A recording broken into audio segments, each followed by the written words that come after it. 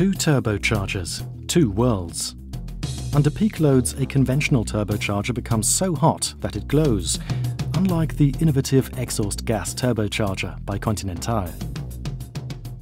This is a real breakthrough technology. Continental developed a turbocharger with a water-cooled turbine housing made of aluminium for passenger car applications. Before such pioneering technology can be used, it has to prove its worth compared to conventional systems.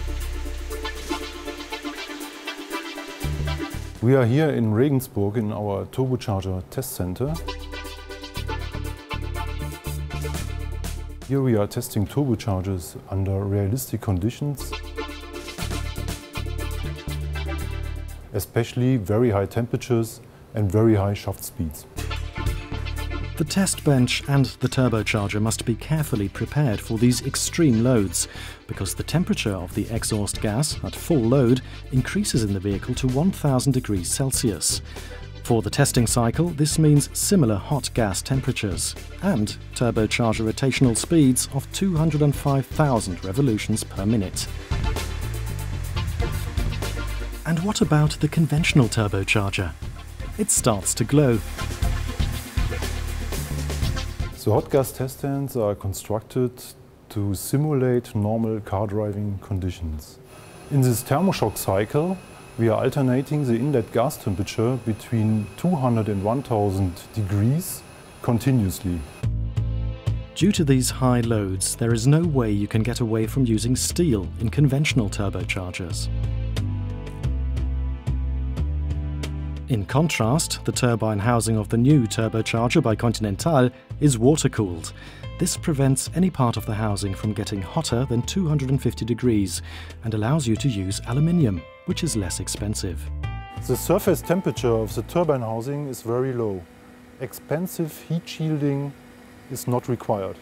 In principle, the new turbocharger by Continental works the same way as conventional models. The intake wheel is set in motion by the exhaust flow and transmits the energy to the compressor turbine wheel. The permanent water cooling, which originates directly from the engine cooling circuit, prevents the housing from becoming too hot. Aluminium also brings advantages in terms of weight. Conventional turbine housings made of steel weigh a good 4.4 kilograms.